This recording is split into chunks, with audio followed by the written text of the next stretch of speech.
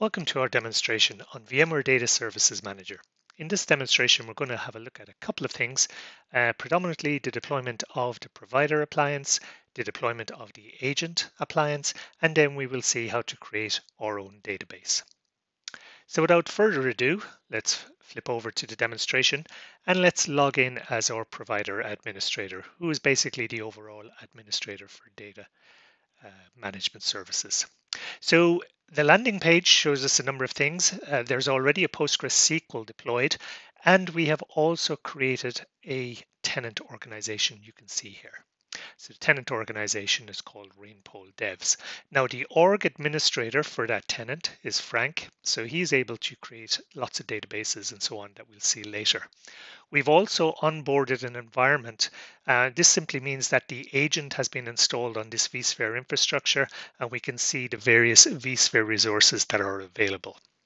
The agent also sends back a bunch of different information like health and so on, and metrics, by the way. So you can also check various host metrics and database metrics via the agent that is installed on that vSphere infrastructure.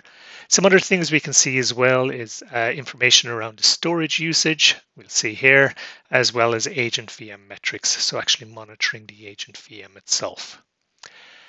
So now that the environment is available, we can create a namespace. You can see it's already created there as well. And this just allows us to select some of the vSphere resources from the environment that we will use to build the database. And as I said, we already have a PostgreSQL database deployed. You can see the health of all of that database coming back as well.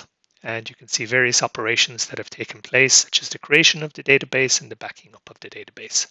And there's only one backup at present. We've only just created that particular database, so it's a full backup. Backups after that event will be incremental. And HA status is unconfigured, so it's just a standalone database. It's not a clustered database. That brings us to the database templates, and only database templates that have been published will be available for creating additional databases. And the provider administrator has full control over what databases are published as well. So we're going to switch context. I've logged out now as the provider admin, and I'm going to log in as the org admin, which is user Frank. And there's a slightly different view, so certain things are not available to an org admin that you would have available to a provider admin. But the objective here now is to go ahead and create a database. We already mentioned that there's a PostgreSQL database created, so we can see that there. It all looks good. And what we're going to do now is we're going to flip back and create a different database, this time a MySQL. And we've only published a single MySQL database, so that means all of the information is readily populated. We're going to create a VM to run this database, and we can select a VM resource plan as shown there. And now we get into some of the options that are available around database management and database configuration. In particular, things like backup configuration, maintenance configuration, and of course, advanced DB options as shown here as well. So these can be tuned as you wish. We're now ready to go and create the database, and we can see it entering an init state to begin with. And the great thing about the data management service is that we can view all of the different tasks that are taking place to build out this particular database. So in particular, where you can see the downloading of the template, but if I speed things along, we can actually see the virtual machine being deployed. This is the virtual machine where the database will run. Again, I can speed things along and very quickly finish the VM deployment.